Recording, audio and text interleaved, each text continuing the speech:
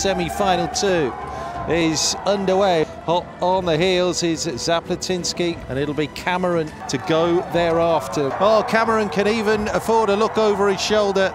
He's got it well under control. Canada's Picton.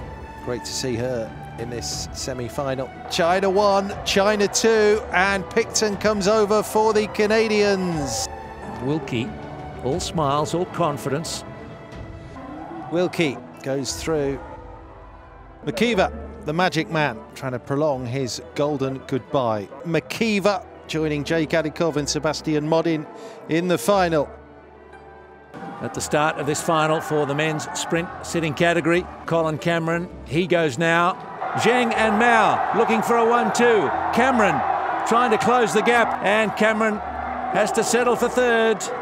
Away in the women's sprint final, and Picton, away they go at the back. It's the women's sprint standing, free technique. Watch out for Natalie Wilkie. What a finish coming up here. Wilkie has just got it covered at the moment. Double gold for Wilkie. McKeever, such a prodigious winner.